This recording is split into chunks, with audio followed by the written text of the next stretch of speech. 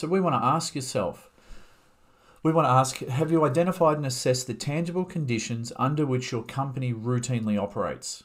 Now, situational factors, they're the tangible conditions under which an organisation operates. This might include the geographical location or the equipment it uses.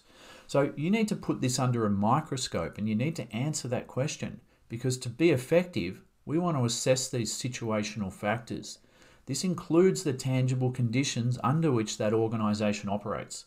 Then we want to determine the impact of those tangible factors on our organisation and our product planning process. You can have the greatest new product development plans in the world, but if you don't have the capacity to produce the goods, then you need to know that in advance.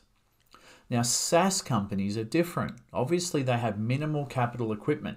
They don't produce tangible products, and I believe they can therefore take more risks and even be more informal in the way they evaluate the impact of innovation.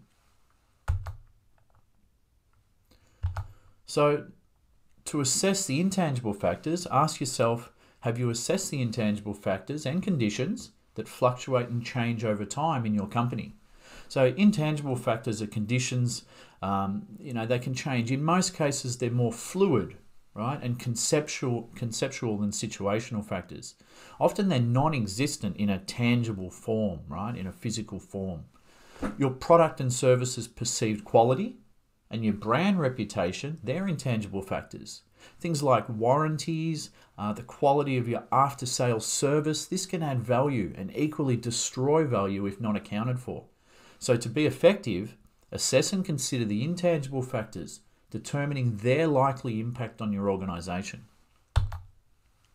So once you identify and assess the situational and the intangible capabilities, any gaps you uncover will represent areas that your organisation can either leverage or build and acquire, right? We want to go out and fill those gaps. We want to leverage what we already know first and play to our strengths.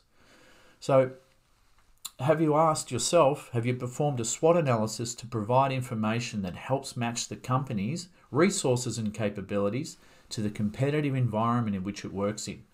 So to be effective, we want to perform a SWOT analysis to provide this information, right? To match our capabilities to the competitive environment in which we operate.